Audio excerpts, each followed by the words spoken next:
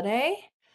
Um, we have our first item. Bob has sketched out. Is Bob here? Yeah. Bob has sketched out a resolution for us on the gym. On the agenda, it says advocating for a full-size gym for PS 150. If you look at Bob's I'm here. I'm resolution, here. Bob's here. If you look Yeah. at the resolution that Bob very kindly sketched out, it frames it as a gym for, obviously coming from Bob, it's going to be about after school and about the community, um, as well as 150. So we're probably going to want to change the language, Jen, just so we have it historically correct that, advocating for a full-size gym for CB1. And then we can talk about, if we are lucky enough to get it, about, who uses it when. But I think that using the situation at PS 150 as a whereas is really smart, which this has here. And if everybody just takes a couple minutes just to read through it, we can then talk over it.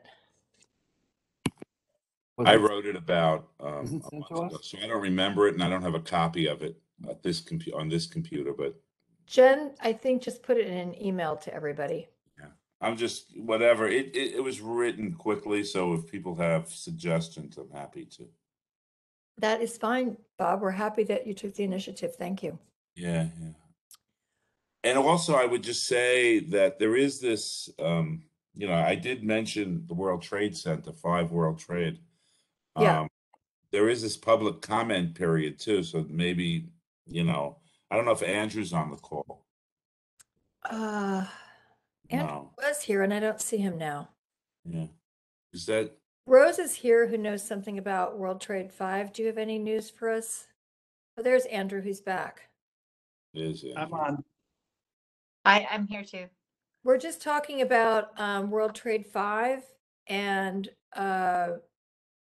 advocating for a gym to be built there. And I know that we've discussed that with both of you guys, and Bob has sketched out a resolution for us. Excuse me, I don't see the resolution. Could someone shoot it to me real quick?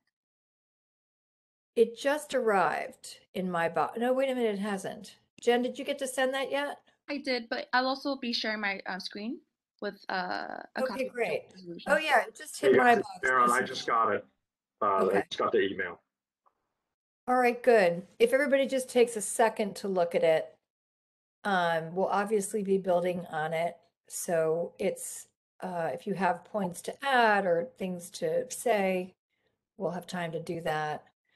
But I think it's a great idea, especially given our situation down here now where PS 150 has been denied. They have not been denied a gym. The gym has not been eliminated. What they have is an elementary size gym. It is not a competition gym. So they can't host any basketball or volleyball games there. They have a stage in the back of it's a gymatorium. Right. So after saying they wouldn't build one, they did. Right. And so they do have a gym space, quote unquote, that they can, for the kids to have gym class. But we are left with yet another school that hasn't been built with a regulation gym. And we have 9 schools now, 3 of which have full-size gyms. The Harbor School has just been denied a full-size gym. That's on the agenda for next month, but It's amazing. I've been working with them trying to figure out what we can do because it's not going to fit at building 515. So, and most concerning, and what I'd like to add as a whereas, I'd like to develop this together based on a call that I had with the Harbor School with the SCA that was really troubling. And I think I might have mentioned this a little bit last month, where the SCA said the reality is that building schools in office buildings like we're forced to do now, because they're isn't real estate to build schools from the ground up. The reality is we might not be able to do full-size gyms. We might, but what we can do instead are these really beautiful dance spaces, alternative spaces, exercise rooms, yoga studios. All those are great, and I do think it's important to use the space that we have in the best ways possible to make sure you have some sort of recreation space on the location. But my argument to Andrea Bender was, I'm concerned that the SCA is now thinking that it's okay to make alternative spaces in place of building gyms at all. Because that, you're talking about sports programs, and sports programs are responsible for, turning people's lives around. They are self-esteem builders. They're good for physical and mental health. They help kids get up and out of poverty. It helps students when it comes time to go to college. There are so many, and it mimics the kind of work they'll be doing in a workplace, collaborative, work that they'll be doing in their careers. There are so many reasons to support sports. I know I don't have to say that to this crowd, but it was surprising that I had to say that to them. And I'm very concerned that we're in a trajectory where the SCA is not feeling the obligation to build full-size gyms. And I think we're at a really critical juncture. And I think, 5 World Trade is one location that we can pitch, but I would like the resolution to contain, recapping what we heard the SCA say, what we feel about sports, some of the points we can make that I just talked about, and have that be in here as well, so that if something happens at 5 World Trade, that the points of the resolution can carry forward into, the next available space. But I do think 5 World Trade is a great idea that you guys brought to the committee, which is, we need to look into, and they're just beginning to do that exploration. So I'm fine to tie this resolution to that as a potential space for this gym. But I do think we need to move on this now. It's only going to get worse, apparently, this problem with gyms.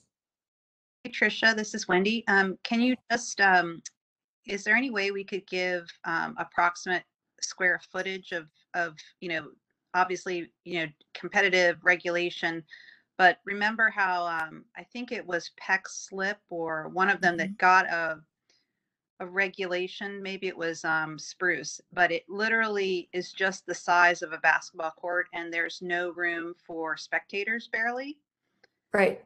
So I think that we have to actually say, sadly, square footage. And then when you're also describing the gyms, I think it's good to say out of the 9 schools, so many have these small gyms that are, and then describe them, they're really tiny. Give more detail, because I think if people read this resolution, that they need a better picture, to your point about how dire it is. Yeah, I agree with that, Wendy, because, this is the trap we got into at PS 150, and that we've been in before, is they'll say full-size gym. Well, it turns out they can call a lot of things full size. We only have full-size gyms at our K-8 schools, and they only feel obligated to build them for a middle or high school. But they're still not building them for all the middle and high schools. That's the problem. Even the So full they should. gym, which one was that? That was I think it was PS 89 has a full-size gym, but to your point, they don't have. Peck that does They it. I do think it was have Peck bleachers. that Well, they it have the does, retractable bleachers. but then Which- into the basketball court. What's that? I mean, if you pulled it all the way out, it goes into the basketball court. Correct. You can only pull it halfway out. Yeah. Well, think I think one way to, I'm sorry, go ahead.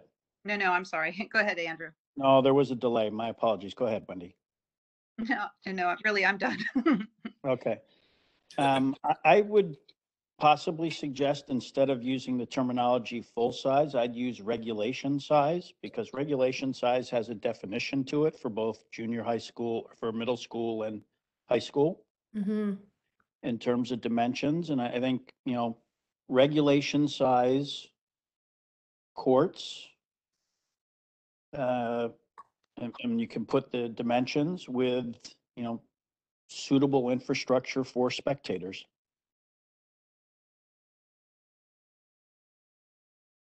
That's a good point.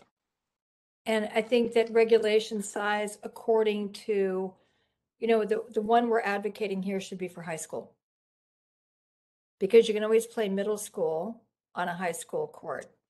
You can play middle school sports, but you can't do the other way around. Yeah, so You know what? at the typical high school court, just I'm throwing Mhm. out some statistics, is 84 feet by 50, 84 long by 50 feet wide. Mm-hmm. That's a typical regulation size high school court, and your average middle school is a little smaller than that. It's about 75 feet by 40 feet. I'd have to look those up. I think you're right. That's what I have here. Andrew, you might know the answer to this. Can they, when it comes to basketball, I think it's possible to do a square inside of a square, to be able to have it work for both high school and middle school. Am I assuming something that's not true? So I'm not sure what you mean square inside a square. What you'll see some places, depending on the size, is they'll have almost like a cross, meaning they'll have the full-size court going one way, and then they'll have baskets that sort of lower from the ceiling going the other way, which would make for a shorter court. If you can sort of picture a cross, one, Yeah. that's how a lot of schools accommodate, not in the city. I can't speak to the city, but that's how a lot of schools will accommodate two different size courts. That's sort of what I meant. So that's good to know. So I think we should be advocating for a high school gym. They can make accommodations for it to work for middle school. And with space for bleachers, you know, so that they can have, we have nothing with full bleachers. I don't think Spruce Street has bleachers that are open all the time with a regulation gym, if I'm not mistaken. Is anybody here from Spruce? Trisha, I yeah, Yeah. look in the chat. I work at Spruce Street. I'm a teacher there, and the bleachers are retracted. They can open up all the way, but it comes like right to the edge of the court. Okay. So it's great that we have one, but you see the situation we have. We've got LMC, we've got Millennium, we've Sure. got, I'm going to interrupt just for a quick sec. We do need to recognize and put on here Trinity Commons, although it's not the public education system. It is a basketball, literal basketball, full size basketball court that is associated with Trinity Commons. So we can't ignore it. We have to notate it, but it is, again, not promised for DOE. It is a competitive uses open to all.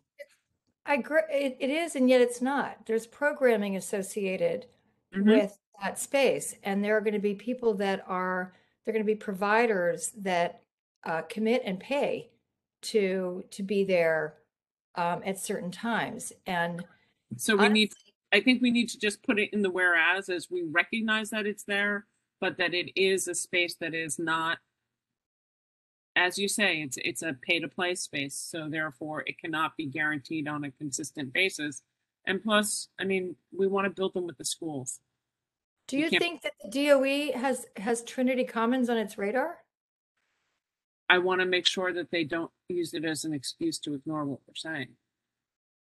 Yeah, but I mean, I've never seen them use a private space in terms of counting on facilities for themselves. But I mean, if you feel as though it belongs there, I'm sure we can do it. Tammy, If we're, I think it's important not to mix. I don't know. Am I being heard? Yeah. Yes, you are. I think it's important to not mix apples and oranges. That schools are schools, community gyms are community gyms, and what we're looking for at the 5 World Trade is for a major facility, which was discussed with us way back when. The Trinity Commons space will not work, for my opinion, will not work, and there might be some legal issues too, will not work for PS 150 during the day. The kids are not going to walk over there for gym. It may work for after school, but I'm not so sure it does that either, because transporting kids is very difficult. So I think as we just try to get our site, I'm happy to discuss Trinity. I think we should discuss Trinity. I think we should discuss if what happened at 150 and what we can get as far as forward planning at World Trade or any other sites, the Seaport or something like that. I would just add that, Tricia, that was fantastic that you had that discussion with the DOE, and I agree. You can't put a gym into an existing building. It just doesn't work because the you can't cantilever make the ceiling higher. But at 150 was a new building, just as PS 89 was in a building being built. And that is why we feel so, I guess, violated, if I could take a word. That's why we feel so violated. They could have put a gym in there. They would have had to use more square footage. Am I right about that? I mean, they could have put a gym into 150. They chose not to.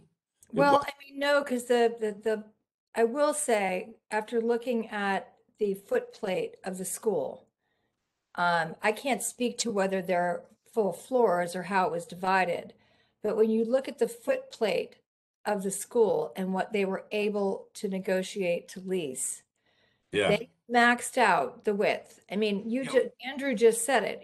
When you talk about a middle school gym, 40 feet is just the playing space. Then you need 25. Yeah, but they could have, the building, the floors are wide enough for a gym. They would just have to put in 2 or 3 floors. It would be very, very expensive. But they could do it, but they chose not to because of the cost. Same thing at the downtown community center, which it's not wide enough, Bob. how many? It's a 3,400 square foot gym. It's a tiny gym. It's a little kids gym. No. How? But the question is, I mean, They maxed the width. Architects on the call. How big is the footprint of 150? How? They maxed out the width of that entire floor to build, other than the mechanicals and the bathrooms, right, Rosa? So yeah, hi, this is Rosa. Hi, here, everybody. So just the reason why 5 World Trade is such an opportunity is because there's nothing there yet. Everything is not even in design phase, really. It's just in it's in scoping, like what are they going to build phase. And the problem that we're going to have at 5 World Trade is the same problem that they would have had at the PS 150 building, which is that they're not going to want to design. They could have absolutely accommodated a full-size gym if that was what they wanted to do. The problem is that they're not going to design where the core goes, the core being the elevators and stairs, for 5 floors of school footprint. When what they're really making their money on is the 40 stories of apartments that go directly above, right? They're going to design around what works best for the apartments, and then the school gets what the school gets because it's considered community facility space, which is less valuable. And we're going to have the exact same issue happening at 5 World Trade. And so, yes, it could have been accommodated if that was the priority, but it was never the priority. And so I think now is a really critical time with this specific resolution to step up and say, for the community, this is absolutely a priority. we recognize that there is flexibility in how you lay out your residential floors. And if there are 60 or 80 floors above or whatever it ends up being, we want you to take into consideration that your court is going to have to be located in such a way to allow for accommodating a full-size gym, period. And But then, you guys, you recognize, Rosa, that the situation that we're talking about at Trinity is the same situation for Five World Trade. Five World absolutely, that's Trade, what the I'm saying. community space is That's going, right. it's going to be operated by the Educational Alliance, the same people who operate the Manny Cantor Center. It is not a public space. It is not run by the New York City DOE or any city agency. They have brought on board the Educational Alliance to do an evaluation of cross-community needs. So that's why I mentioned not ignoring, they've already told us that's the plan. So we need to sort of reference, if we're looking for more gyms in Lower Manhattan, we need to include that, but also reference the connection that it needs to have. I agree with you, but I think there are some opportunities here. And the reason why I think there are opportunities is because they haven't even gotten the rezoning approved to allow for mixed use. And so everything is in flux. This is sort of like their goals. These are ideas, but nothing is set in stone at this time. And I feel like now is a time when we can have a really strong stance and they basically try to bully them into getting something that we feel is essential for the community, right? And I agree. My only point was to say that we need to denote it is immaterial for the operator. We are not saying that this is limited to the DOE. We need to include, to ensure, to push in that the operator, i.e. like a Educational Alliance, takes that into consideration for Five World Trade. agreed on that point. One other thing I wanted to point out was that we had a meeting yesterday at Land Use regarding Five World Trade. And there was a lot of talk about what the facilities would encompass in terms of scope, and senior facilities and a whole medical facilities and all of that. And of course, right now we're talking about, you know, a pretty insignificant amount of square footage. And so I think it would be helpful. I know that here in the resolution, you have 60,000 square feet, but keep in mind that community facility would incorporate the sort of community gymnasium aspect, as well as any medical facility aspect, as well as any senior center aspect. So if you're asking for 60,000 square feet, but envisioning it as fully recreation space, then really you need to sort of like up that like significantly, if that's what you think is, or be more specific that. So, hey, Rosa, Yeah. I called last night too. Was the 60,000, wasn't that referencing their desire to have some sort of Equinox gym in there? No, so this is, I'm referencing the 60,000 in the resolution that's on the share screen right now. I think what we had last discussed at Five World Trade was like something ranging from like 20 to 25,000. And I believe that was what was listed as community facility. Zoning wise, it's separate. And then they had further space, which I can't remember specifically what the classification was, but that was for their what would be what was discussed as an Equinox, but I don't know if that's what was right. And we and tonight's group definitely discussed a senior center. They, you know, of course, people were even mentioning, you know, ceramics and, you know, medical facilities and, you know, senior things. And but I think a gym goes hand in hand with a community center.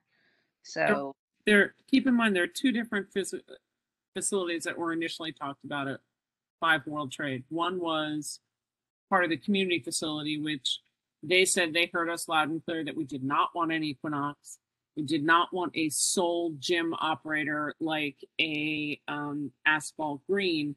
Then it needed to be a community center that was representative of not only the youth, but also of the seniors in the neighborhood, because there are no senior centers, robust, you know, enough senior centers, I should say. So in response to that, they came back and said Educational Alliance. But they are also building a physical fitness center for the residential community. Right? So they're building it. So there's two different aspects of that. You know, an Equinox type thing would be for the separate and above and beyond the community facility that they said was Educational Alliance. And you're talking about 5 World Trade Center, Tammy? Yes, sir, I am. And just as and who is talking about it? Empire State Development, LMDC. Okay, EDC. And Okay. Educational Alliance. They introduced Educational Alliance, and Educational Alliance came to a board meeting in the fall saying that they were, on board. They have been onboarded. So they and this space, the amount of square footage that they're talking about is how much? That's the question. For Educational Alliance, fine organization. They were talking that's 5. I thought that was the 10,000 that we told them was like nowhere near big enough. Right. No, I think that we told them 10,000 wasn't big enough, and so then they came back like a little higher. Yeah, but So frankly, not significantly enough for what we want. So the concept of these other developers was not a was more like a field house, was more like large gyms. It wasn't. It was a community center, and when Asphalt Green was built, there was a movement to make that also by the soccer league a field house, and so that is what this resolution is asking for. It's asking for Ross, athletic space, and which is what I'm telling you. Also than from cultural or senior activities. Right.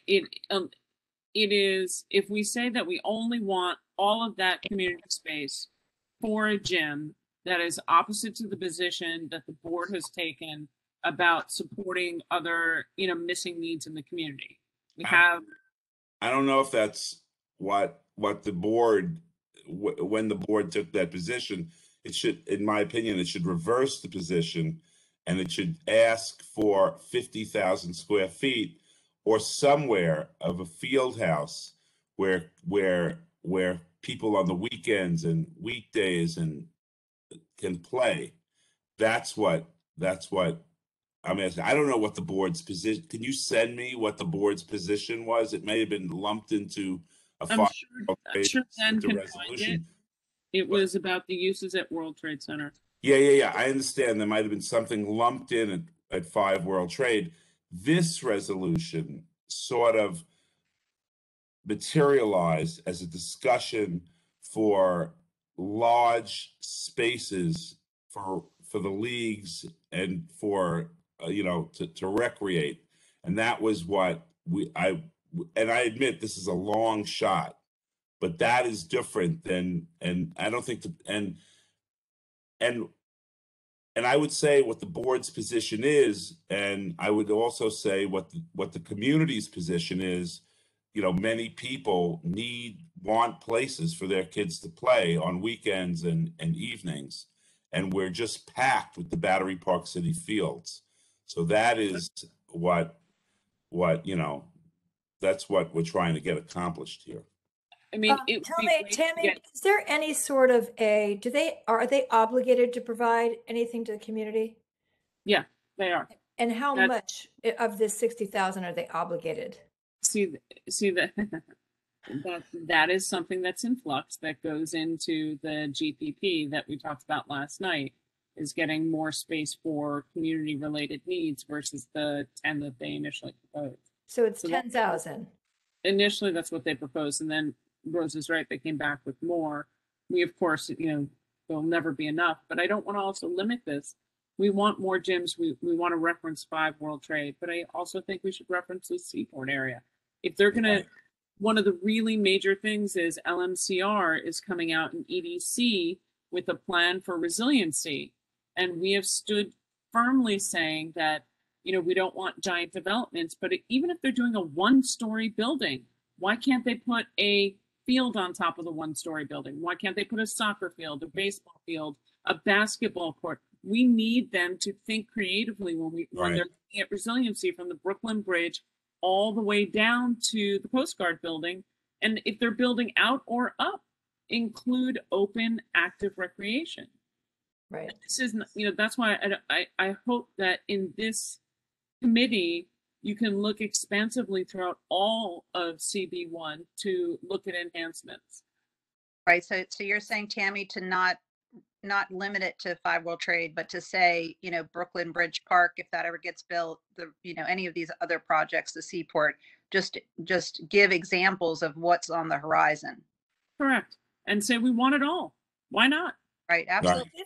This resolution is really for the DOE and the SCA, and so they have to then go and do these deals. The reason I was curious how much they had to give is that, we're not, as a youth and ed committee, we're not doing that deal, right? We're not doing the deal at 5 World Trade. Other committees will be working on and weighing in on that, but we have to weigh in on, for youth and ed, given the fact that they are obligated to provide space, we would like to advocate for, at the very least, a 10,000 square foot gym.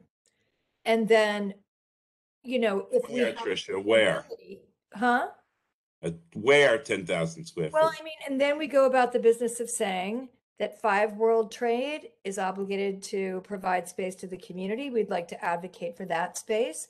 We would like to advocate for the developers working on the resiliency plans over in South Street Seaport and the base of the island to be thinking about including gym space and recreation space as they go about designing this.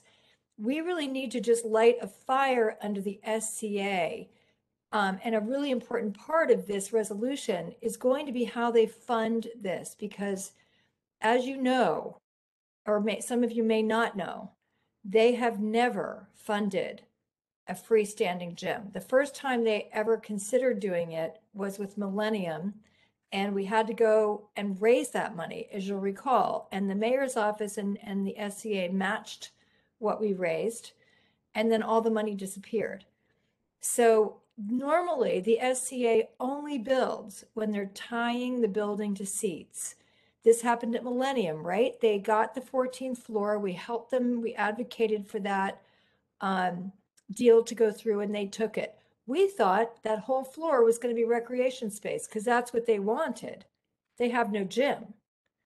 And lo and behold, they ended up building 18 classrooms. And they didn't get what they wanted in terms of open gym space. They had to take it. They had to fight to not increase enrollment. And now they'll have to go about the business of trying to demo it. This happens all the time. And we have to make sure to change that when we go to do this. The last thing we want is school seats and when we're trying to get gym space. I'd also like to say that I think, Tricia, we can include Governor's Island on this resolution, because even if it's not within one of the historic buildings, it should go in one of the new buildings. Or quite frankly, they have enough land out there and parking lot stuff. Why can't they resurface and do what we had years ago and bubble it? It's most important to have the services available for the communities. It's amazing to me that they gave the Harbor School Site 515. For those of you who don't know it, it's an old historic building, right? It's a beautiful building. We thought the pool was going in the basement and that the gym was going to be created by demoing some of the inside of the building. They want to keep the whole building intact, add way too many classrooms, way more than Harbor School wants or can facilitate. If they added as many classrooms as they have, the kids would be having lunch at 9 a.m. and 3 p.m. They cannot have the core spaces service that many kids that they just put the classrooms in for. In this plan, the architect has not started building, but it's happening all over again, right? Too many seats, not enough of the spaces that we went after, which is the pool and the gym. Turns out they have a courtyard that is only 40 feet wide, and their idea was to put the pool on the bottom and build the gym on top of the pool in a space that is 40 feet wide. Now, try to wrap your brain around that. Nothing is regulation. It's a total nightmare to build. It would be cheaper to build those 2 rooms, as an architect actually recently told us, outside on the lawn. They have a huge expanse of lawn. Even if they did the dive pool in the courtyard, one could argue they could get that away with that there, but Margaret Chin advocated for a competition pool so that the whole community could use it. That was the whole point. They even talked about the hotel guests being able to use the pool. And now Yeah. they've totally backed off of that. And now they're focused on this tiny little courtyard space. So This is why I say we should include everything, every Exactly. square inch that we have in CB1, and say including, not limited to, because But it's the trust, Tammy. I mean, you know that. It's not, the city doesn't own it. I mean, it's the trust runs that space, and every single exchange, I mean, to give the Harbor School 515 and not give them the yard in front of it, they Quite gave them the frankly, building. all the trust needs is a donor. Let's be honest. If a donor came and said, I'm going to give this money, this is what I want, there'll be no arguments. But short of that, it's just sort of ridiculous that we are in this position for the kids. It is ridiculous. I mean, While you I can't love give someone a Governor- building and not give them the yard surrounding the building. That's a bad deal. If they did that deal, it's a bad deal. So right now, I'm still in the thick of it, but I am going to put a resolution together. And we can cite that. I have enough information now that it can be a whereas. I can cite the issue there and talk about the importance of building full-size gyms and do what you suggested, Tammy, and talk about 5 World Trade, the resiliency building that's coming up, Governor's Island, and really also have a, what's that? You've got to include Brooklyn Bridge Banks in there, quite frankly. I know Rosa will kill me for saying, maybe not. No, I support that 100%. It has to be included in there because you've got tons of schools who could use that space. Right. Yeah, you've got schools across the street, 1 block away, 2 blocks away. I mean, and I think that the what I keep pushing about that is that in that neighborhood, we're at 20% of the city median for active recreation space. 20%. What other neighborhoods have, we only have 1/5 of in that neighborhood, which is embarrassing. To the resolution as well, because we want to hit the city on all aspects, and then be able to say, we've spoken about this, and quite frankly, have Chris Marte and Mark Levine turn around and support any or all. I mean, it'd be ideal if they supported all. Yeah, Rosa, was that? I have to apologize. What? Sorry, My I couldn't. hand-raising thing is not working. What was that from? Oh, sorry, double talk. I couldn't hear either of you. Your 20% stat. Where's that from? That is, if you look at the way they calculate open space, it's the amount of acres of open space per 1,000 residents, I believe. And I'd have to look back into my files to be absolutely, specific and accurate about that. But, what's crazy is that that's obviously not taking into consideration the projects down the pipeline or the loss of the East Side Coastal Resiliency area and the closure of that, which is going to be gone for at least 5 years, and all of those other things. So it's actually less. It's significantly less because the population's growing. The open active recreation space is lessening. So we're at 63% open space, and we're at 20% active recreation space. That's where we suffer and the most. And what's really insulting. What's we? Is it neighborhood? It's the neighborhood, yeah. It's and being FIDI? It's part of FIDI, but it's probably more along the lines of South Street Seaport / Smith Houses. Okay. Yeah. Rosa, you said I just have to jump in here because my hand doesn't work to raise, and one of these days I'll find it on this computer. I'm on a different computer. Guys, I think that I would just throw this resolution, pass it as a shot across the bow. I think there needs to be some long-term planning on the community board between community groups and community board, and I would even think that it doesn't have to meet all the time, but I think a subcommittee, because we're really talking about long-range planning here. Our kids, we're talking about long-range, community-based planning here, and we need a discussion with whoever, the borough president, the new city council member, EDC, the schools. We need a position at some point, and you could use this resolution or you could pass another one next meeting or 2 meetings later, that I would just start a task force and saying, listen, this is what we need. 20 years ago, we decided, or maybe 30 years ago, decided that we needed fields at Battery Park City. And that worked. And everybody was amazed as to how much it became a sense of community. But I think in 20 years, there are many other communities, to Rose's point, that have a lot more than us. And if they're going to keep expanding Lower Manhattan, they're going to need to start thinking about the children that are going to grow up here. And I think that that should just be a sort of direction of the community board for the next year or two. And maybe a committee, maybe a general resolution, but I think Tricia hit the nail on the head by saying we need it more. And now we all need to just start advocating for better, more space. That's just my opinion. I won't be around when it's built, but I think we need a field house of some kind because the little leagues and the soccer leagues and, you know, all these programs are full. Yes, they are. The other And word, I would actually tie it to population because that's a really trackable number, right? So if you're talking about this is a number of children, then this is the sort of square footage of facility space, that recreation facility space that you would want to provide for this number of children, regardless of whether they are in public school or private school. It's a civic urban resource, and as far as I'm concerned, it's infrastructure. And so you don't add 5 million toilets and think that it's going to flow in the same sewage line, right? You're going to have a Right. problem. That's You right. have to increase the sewage line. Well, you don't have 5,000 kids and not have a place for them to go to school.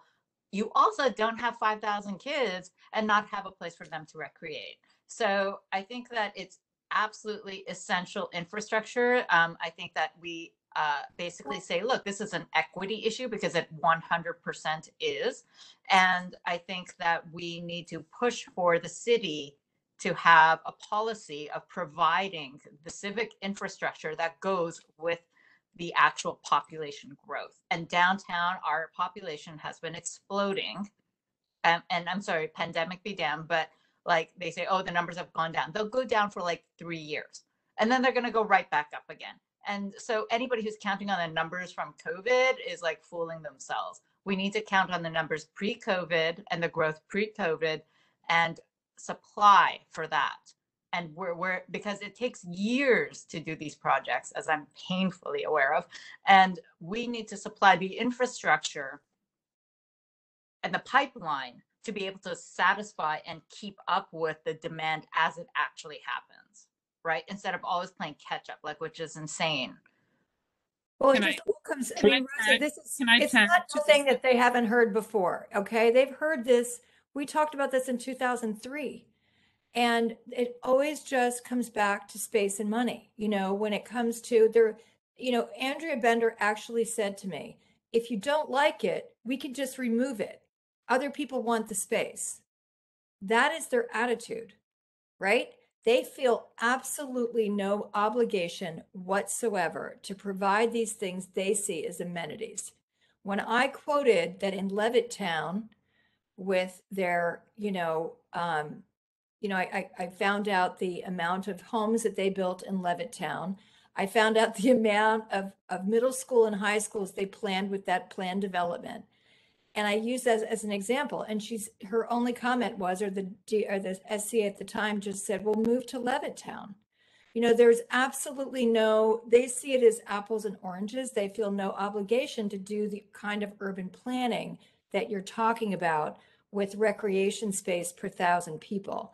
They think that living in an urban center, that all that is out the window. And so we've been more successful in talking about statistics for overcrowding that lend themselves to more of a safety concern. we've gotten everything we have gotten down here by selling it on a situation where they were concerned about something getting out to the press in terms of how many kids were in one room, what the elevator is like at 8:30 in the morning, things like this. That's where their discomfort, that's where they waver, and not before then. And the other thing that we come up against all the time is we advocate for things that they don't have in any of the other 5 boroughs. And so they see us as a community that wants more of what other people have. And so we've always had to be very careful. What we advocate for is something that's sustainable to do across the city. This idea that we have with gyms is sustainable across the city. And I think that that's why it's something I think could really work, as opposed to that outdoor space and recreation space, which they've never responded to and feel no obligation for. It's why the Hudson River Park Trust ended up being born. Tricia, can I make a suggestion for an additional whereas? Uh-huh. When we're talking about urgency for timing, I want to tag on to what Andrew and Bob were saying, that from today for the next 5 years, we will have inaccessible and use the acreage of not only East Side River Park that's now out of commission, the total acreage of that park, which we can get off of city data. Jen and Lucian can add that in. But I'd also like to add Wagner, because it's going to go under construction this year, and that'll be totally out for 2 years, as well as large sections of the Battery. So in terms of open, active recreation space, at outdoor space, we are losing the largest significant chunk in a post-COVID world, when you would ideally like to have the most amount of outdoor space. Right. And active space. So I think that should be a whereas in there in terms of sensing urgency. Well, we have to decide whether we're going to make this resolution about recreation space or about gyms. I think that that's going to be really important, because Isn't it both? Isn't a gym a recreation Both. space? well, I mean, it's programming. I'm very sensitive to sports programming for our schools being something that's SCA. Recreation space is not, and so I would be more inclined to do 2 resolutions here, because each of these things deserves its own resolution in my mind. But the SCA is the target of this resolution. At least it was in my mind when I saw it. Could I ask because that we add a whereas that says that pushes the SCA to actually work with other city agencies to locate spaces that the public schools could utilize, whether it's a usage agreement, like at certain hours of the day, certain days of the week kind of thing, or that if they are not able to locate these essential facilities within the buildings proper, then that they must contract out that use in other facilities that are within a certain distance or something like that? Well, I mean, we are saying that in terms of giving them these examples of 5 World Trade, the resiliency, we're asking them to go out and do private-public partnerships, which they've been doing forever. And so that is not foreign to them. What we need to do with the SCA is focus. They're really not the ones that are going to be doing recreation deals and open space deals. They're Right. going to be doing the deals with the gyms, because that's infrastructure that they're not providing on the school level. And we're going to have a huge challenge with them anyway in terms of how they fund it, because they have no precedent for funding a gym outside of school seats. So I think that's why I'm thinking it should be its own resolution, because it's a big mountain to climb in this resolution just for the gym. And then as I'm listening to everybody, I think we really do need to pass one about open space going into this huge construction project. We are kind of in a crisis if we lose the whole East Side and Wagner Park. and the battery. You know, we're going to be very short on space. And I think that, you know, if we could pass a resolution that makes them conscious while they're actually going about this construction project in ways they can carve out this space as they go, you know, I think that could be a really important one to pass, you know, separately. That's why I was asking you, Tammy, about how much space at 5 World Trade. Obviously, we could use 60,000, right? And I think we should advocate for that. I think we can ask for it, but there are so many competitive uses beyond just youth, you know, because the seniors are looking for a place for a senior center. You've got other competitive uses around to ensure that, you know, opportunity. And Right. the Educational Alliance is supposed to be doing a needs assessment. So, you know, Well, who are the people that they, when you say needs assessment, who's on that task force? good question. You Don't know, know because yet. if you'll recall, we had a task force that was way too late, and over the holidays, it was such a waste of that horrible situation we had at hired that consultants. horrible deal that was done with that media center on Broadway. But the one thing about that that I liked is that someone from the seniors world, the education world, you know, all and the performing arts world, there was a lot of representation at that table.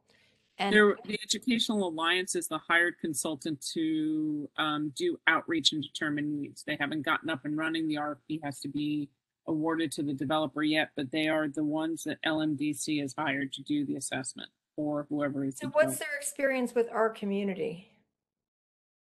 Their experience is not with our community. Their experience is the Manny Cantor Center and knowing how to run and operate and identify community needs and be responsive to it versus a sole.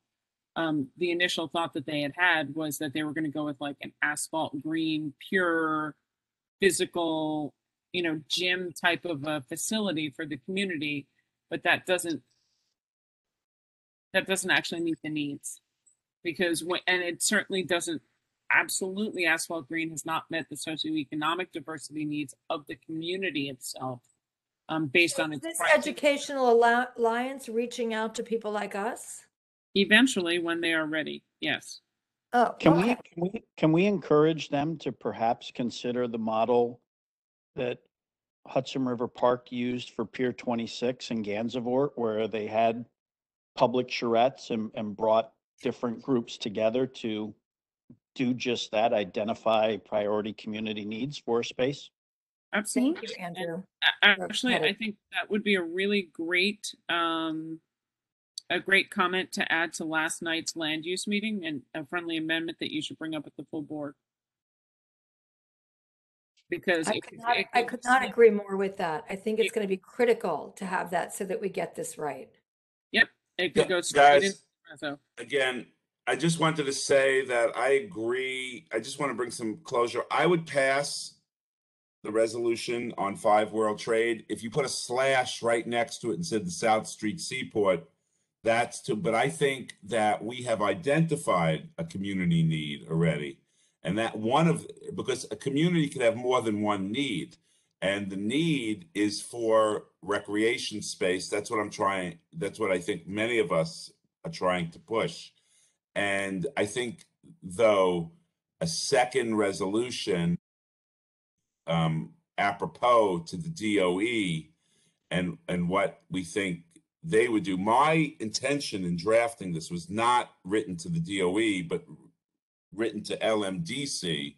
And I have a letter going out on 5 World Trade. I think that we as a community board need to find a sort of committee and discuss our recreational needs long term. And it's great that EDC is defining community needs, but I think it's important that the community board define community needs also on their own accord. And because we have that, we've done a lot of that, Bob. That's what we do in the budgeting process, and that's right, I understand. But so Can So I also I, just, I talked a little too long. I would just pass 2 resolutions and let them land where they Well, I are. mean, we have to have someone that we have in mind, Bob. LMDC is really different than SCA. So we Yeah, have that's to, what I'm saying. That's what I'm think we saying. need to make that Different decision. resolutions. Yeah, are we going for the gyms here? Or are we going for open recreation space? Those are two very We're different going things. for, let me just say what my intent was. My intent was to go for indoor recreation space that is large, that is a gym or a field that could be determined later, a field house. But I am trying to get built in Lower Manhattan something of substance, not me personally, but Why are you limiting it to the tightest land spot in the middle of the island that they want to stick 1,000 different things in? Why wouldn't we include South Street Seaport, where we have stood for centuries on the so what I agree. So Tammy, I agree with that. I'm just saying tonight, for time's sake, just to get this out there and then to pass something and address this need of large open space, large indoor spaces at all of our venues. But I do believe the best way to do it is in individual negotiations and individual resolutions, because otherwise it's not focused. And I think that Chris Marte and Mark Levine have to advocate for this need for Community Board 1, and that's what I'm saying. And then when they talk to city officials, maybe they'll get us something. That's all I'm saying. The Seaport's another good chance. There aren't that many places. I would agree 100% with Bob that it needs to be we have two the new market building. Yeah. We have the new market building. There's a Yes. potential Coast Guard building. There are places. We just need to keep pushing. Yeah, I agree. And I'm just saying as the process in separate resolutions. That's all I'm saying. Well, we still haven't answered the question. You're talking about 2 resolutions that don't include the SCA, Bob. No, I would draft a resolution that includes that asks the SCA to do what they can. Well, what do you mean do what they can? Gyms Well, or whatever we think they space? can. I don't know what the SCA can do. Now they seem like they. I was going to say a disparaging word. I think they're done. I think the SCA is done in our community. There's no other projects in their portfolio for our community, and I There don't. absolutely is. It's the infrastructure they failed to build. You know, No. we have 3 schools where they basically just bellied up on the No. But I'm sorry, Trish, but there's nothing on the burner that, unless you're asking them to take back the drawings, and that hasn't been done since we changed the turning lanes on West Street. That you're asking them to take back the drawings on an existing school, No, right? no, I am asking them to separate if they can't provide gyms in the foot plates they're negotiating to build schools. They need to start building freestanding gyms Yeah, in the I got it. community that surrounds the school, because we are going to lose our sports programming. We Okay, have to so be able to have our kids play competitive sports. I agree with that. And now I understand what you're saying. So I would put that into a separate resolution. I think that's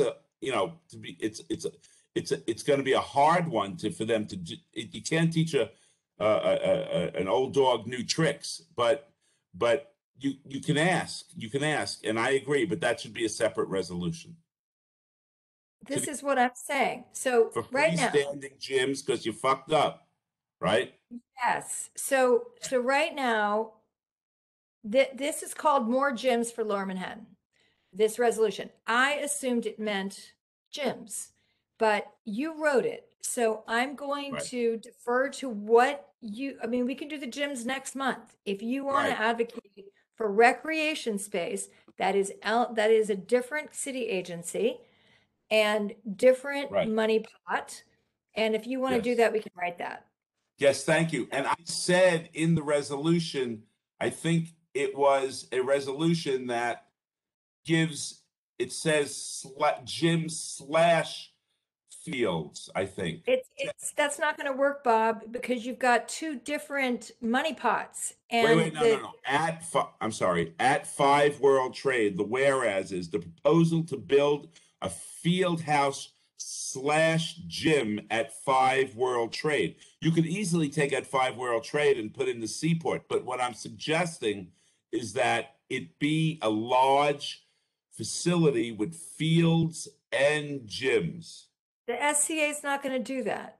I didn't say it, the SCA. This is intended for other people. This is Okay. So like- Tricia, I think Yeah. Bob is agreeing with what he thought was an SCA specific resolution to align gyms for schools, and then a completely separate resolution solely focused, at least initially, on 5 World Trade and a multifunctional, multi-purpose recreation facility. Right. Is that Yes. what you're thinking? And which one Yes, is this yes. that I'm holding? Is this the SCA one? No, 5 World Trade is The the, holding is not an SCA one. It's Okay. intended like when. So we're not we should- calling this more gyms for Lower Manhattan anymore. Well, you could call it more gyms, recreation space for Lower Manhattan. Okay, let's but, do but that. not, 'Cause I think, but not with a specific alignment to schools. right. Yes, Okay. right. All right, so this resolution is changing to be called Recreation Space for Lower Manhattan. It is targeting First World Trade, as is in the first whereas.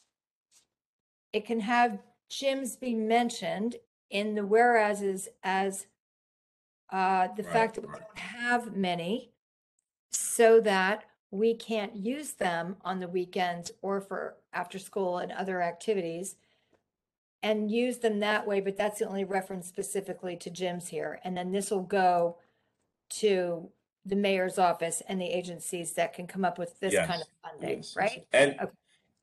and just because of your initiative, I did have because if the PS 150 school had a good gym, that would help the little leagues. It would help after school. It would help everybody. It would help all the community groups. But Right. It's just the SCA won't care about that. So this is really for the mayor's office, city agency, Yes. it's about Yes. recreation space. that's right. That's Well, right. Yes, So we can ESD, see it has to go gyms to that way. ESD. Sorry? It has to go to Empire State Development. Yeah, okay. ESD Okay. and LMDC. Yeah. And All right, so I will, I'll work up those points then and send it to you guys for approval. Thank you. Thank you. Sorry. Yeah, thank you. All right, and then next month we'll work on the gym one, because I think we really do need that one. And I'll Yes. have the harbor school by then, so I think it'll actually be a better thing. Okay, good. So does anybody have any other, we've raised a lot of points that will be considered and put in this. Is there anything else that someone's not heard that they think should be in the resolution?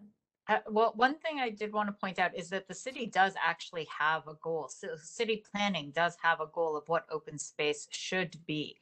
And the goal is 2.5 acres per 1,000 residents.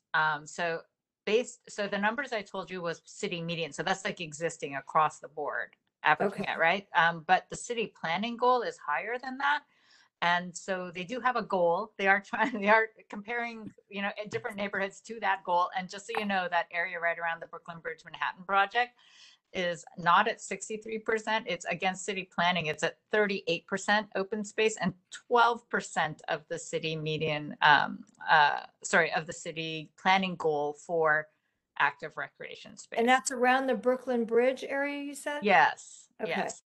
And I'm sorry, I don't have it community wide, but I do know those numbers.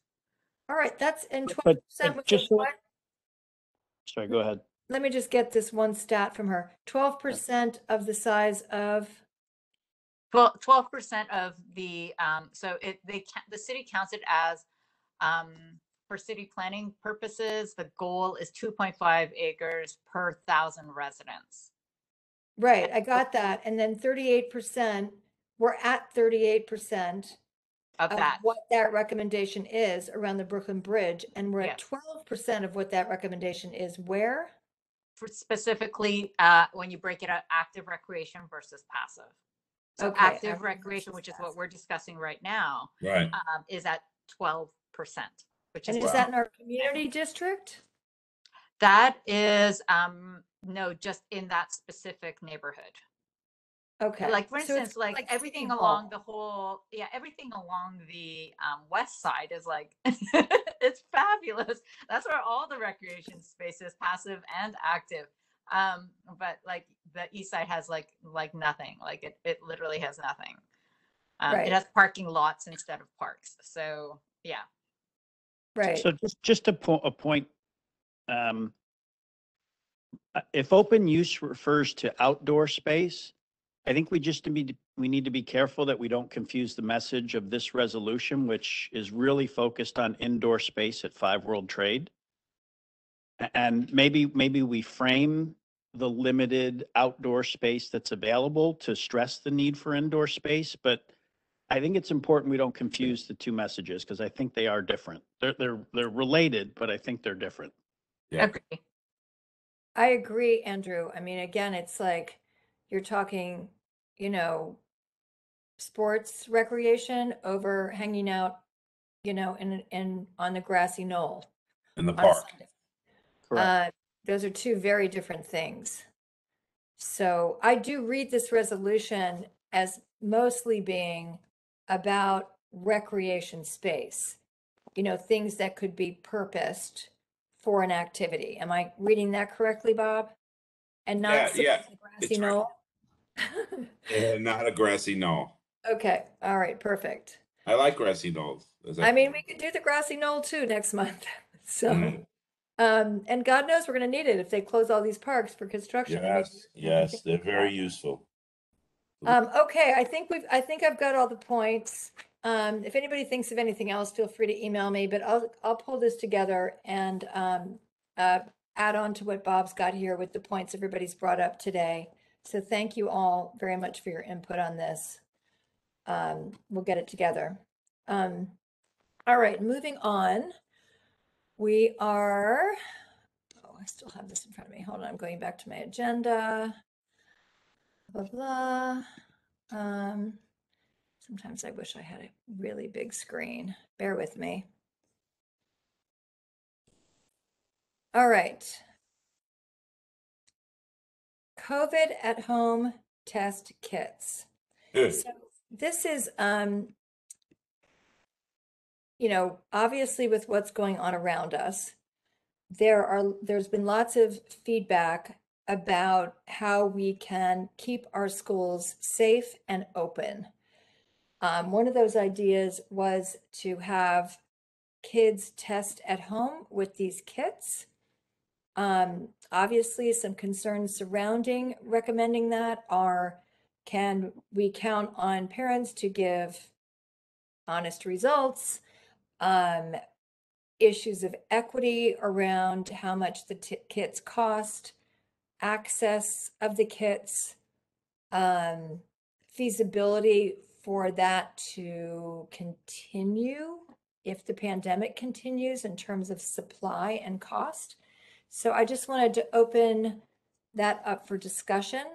I doubt we're going to do a resolution on this tonight, but I thought we could at least start talking about it and just see where the conversation goes. Tammy brought this item to us. Hopefully, I'd love that she's here because maybe she can weigh in on some of the thoughts we had. So I can give you, I've got three kids, two different schools, handled everything very, very differently.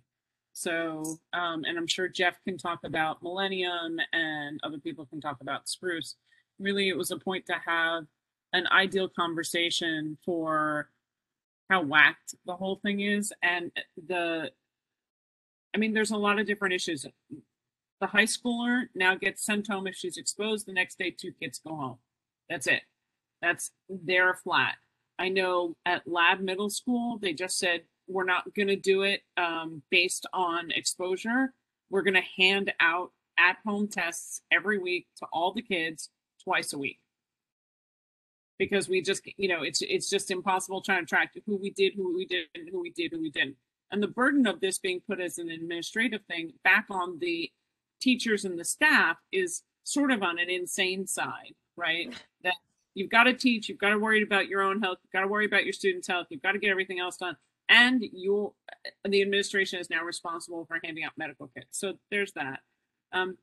There are lots of different take-home kits, which are the things that measure your contagiousness, and there is no tracking other than the honor system for reporting versus when you get your test and you log into whatever the Excelsior Pass or whatever the case may be.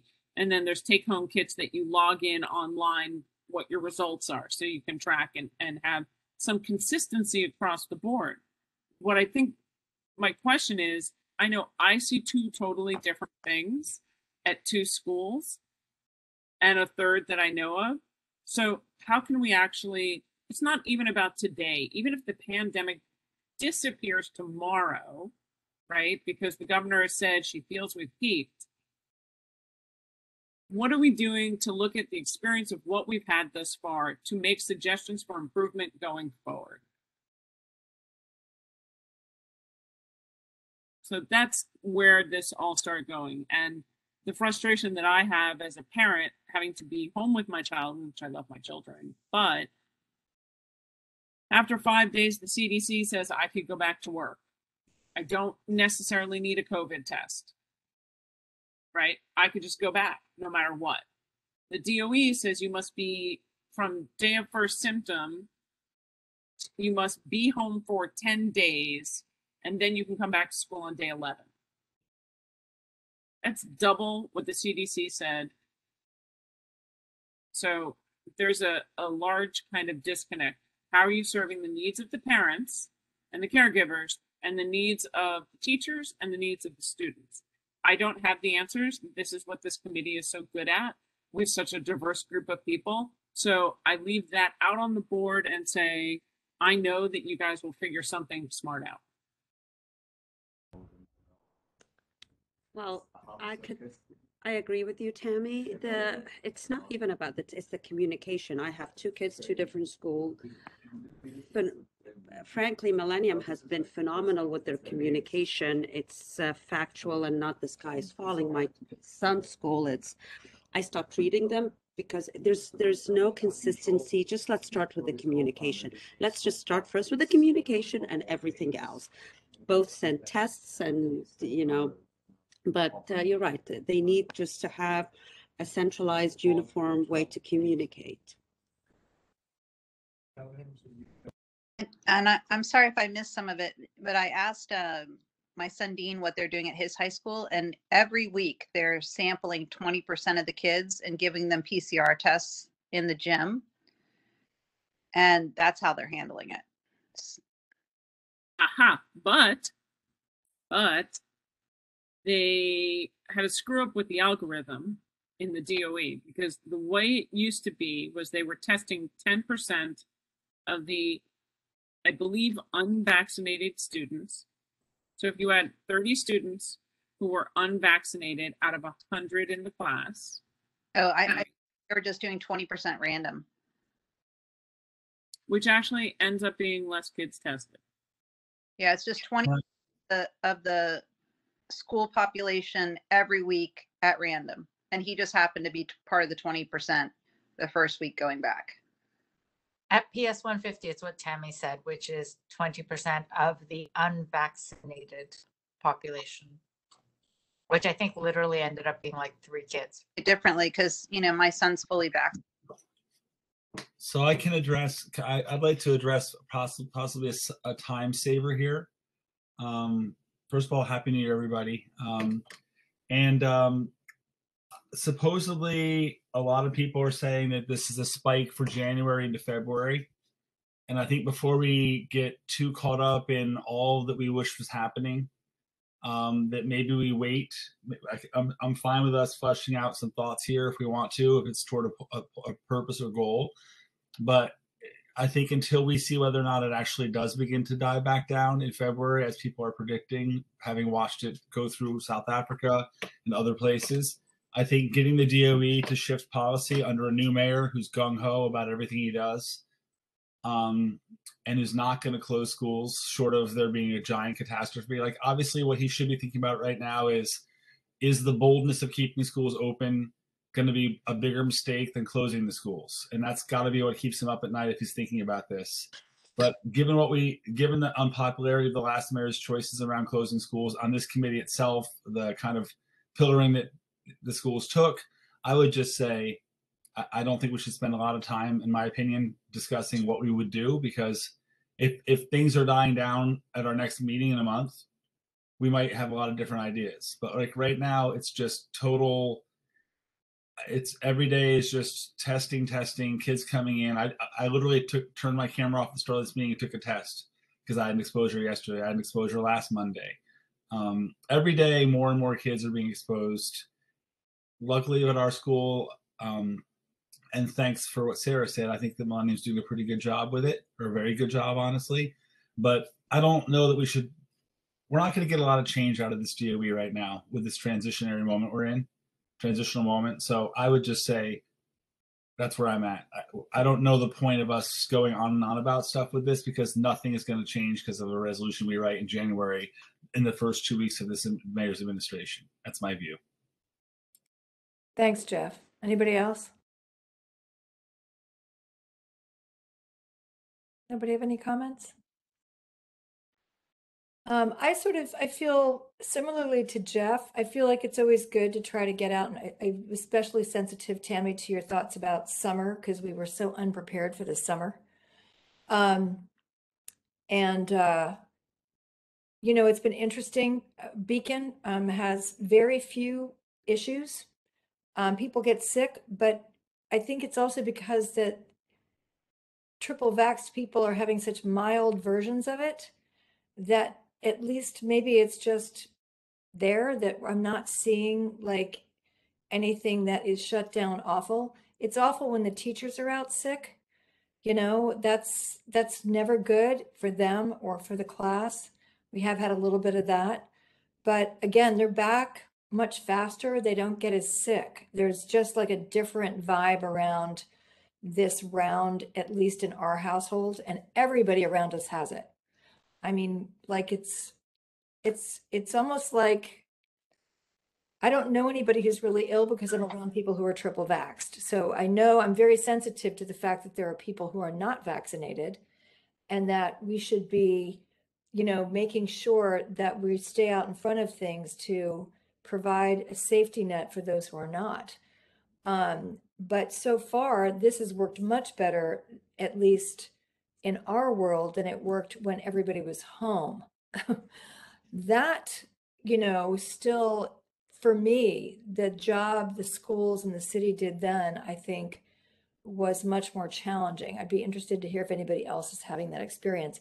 We're having issues in this household with private school for my kid in private school that needs PCR tests to go back to school when they're on a 7-day delay.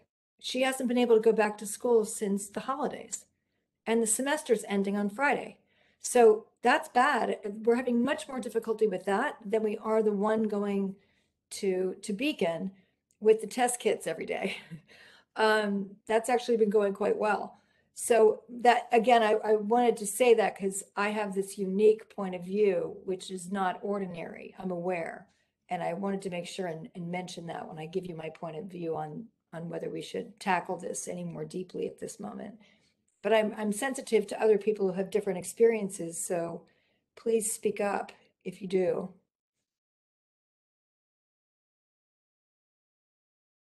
Does everybody feel as though we should be weighing in to the point of a resolution on this?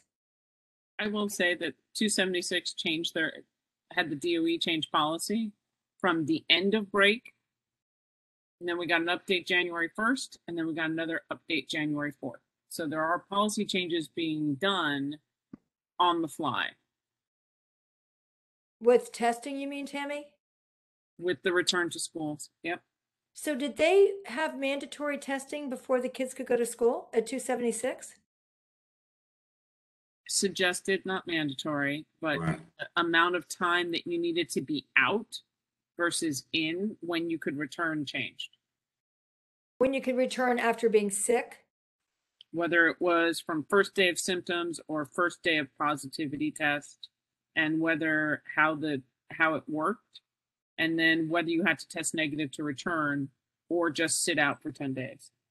So do you feel as though that's something that we could weigh in on and try to standardize? I think we could ask for it across the band. So high schools are one thing based on age vaccinations, middle schools and lower schools. You know, they should have some consistency across the board somewhere. You know, Someone needs to be out. the real issue now is testing. I'm sorry, is consistency, and a number of people just now have used that word.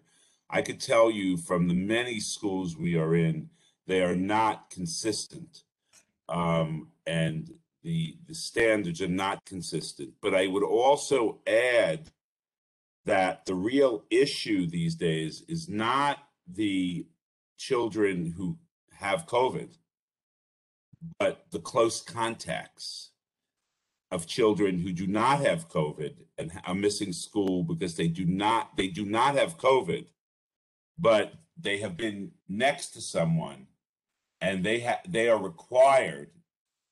Not all schools are enforcing this, but they are required to stay home for 5 days as a close contact. The tracing and certain of the core, they've lost that battle. The tracing corp, and it's left to the principals, the poor people, and to us. We've had kids dismissed to us in after school that were positive, but the school didn't know about it. I mean, it's really, I don't want to use the word chaos, because I think in the end, I'm very optimistic this is all going to work out if everybody's vaccinated. And I think the only thing we can do as a community board is to advocate that school children should be vaccinated, and that school children should be vaccinated and boosted. And that will bring us to the end of this. And that's just my own personal opinion, but weighing in that way, I don't know why we have not. I mean, it's politically not feasible. I understand that, but it's sensible that people should be vaccinated, and it works. That's why people aren't getting so sick. Anyway, that's me. I'd like to weigh in. Please. I agree with Bob. I think that all the kids should be vaccinated. But from my unique view is I have a 2-year-old, and it took almost 2 years for it to finally hit her daycare, and it just hit her daycare after she missed 2 weeks because of the holiday. That's my fault because we were gone. And she has to stay out she has to stay out for 10 days. That's their recommendation. The problem I'm having is with the 2-year-old. I've tested her 9 times during this. She's so afraid to go back to a doctor just for a regular checkup because she thinks she's getting something shoved up her nose. I can't home test her because she thinks something's getting shoved up her nose. That's right. So but I'm in that unique area of I still have to wait 3 years before she's even up for vaccination.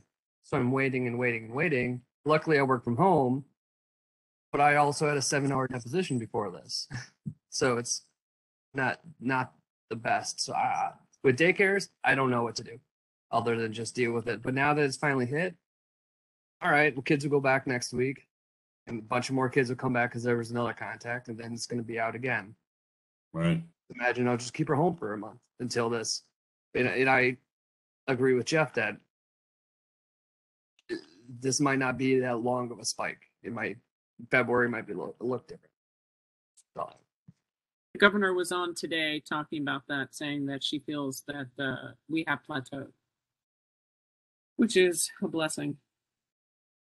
There is a movement afoot by credible people to say that unless your child is symptomatic, they can go to school. And that would be a lot easier. It's more complicated for children under 5, but to Eric's dilemma, but it would be a lot. There's a movement to say children who are asymptomatic, they can go to school if they're not showing symptoms. And eventually, that's the way it's going to shake out. but I just throw that out there. I'm not advocating that position, but there are some credible people saying that. Not just lunatics, that are, say open it up, but they're credible physicians.